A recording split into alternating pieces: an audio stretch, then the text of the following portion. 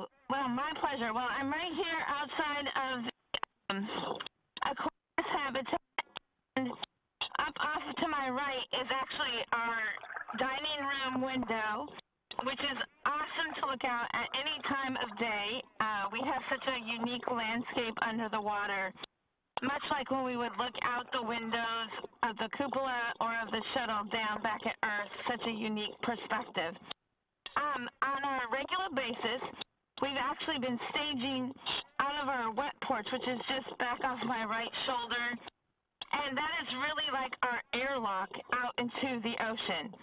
Daily, we've been sending 2 folks at a time out in one of these helmets that I'm wearing right now, and we're practicing doing what we would call an asteroid spacewalk. We've looked at different ways of working on an asteroid or working near an asteroid.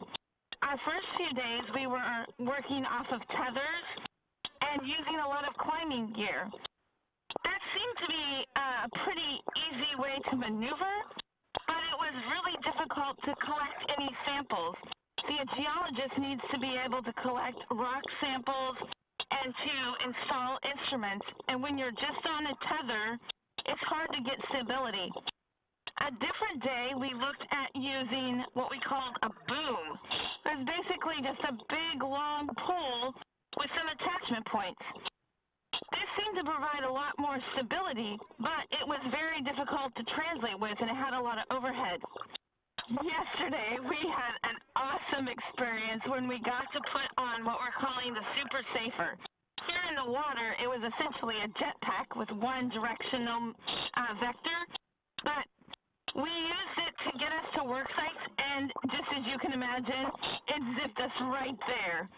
Again, the problem we noticed is holding a stability at a work site and having enough control with the jetpack to drive yourself into the work site and collect the sample.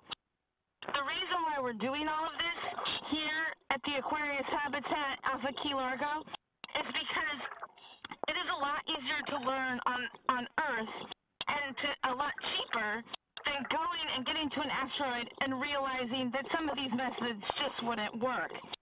So we are experimenting, we're helping develop the science, we're looking to explore with NASA and this partnership with the Aquarius Habitat and with NOAA and with NERC.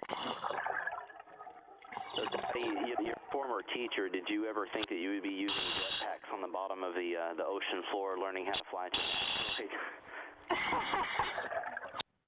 Yeah, I don't think I ever imagined doing this, and that's the cool part. I would really want to tell my students is that if you apply yourself while you're young and you learn all of your subject matter, you can do amazing stuff like this. You have to understand science to get to where we are today.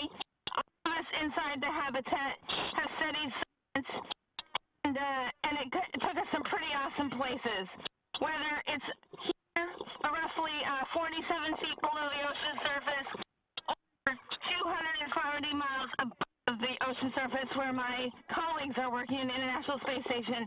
Science, technology, engineering, and math is what gets you places.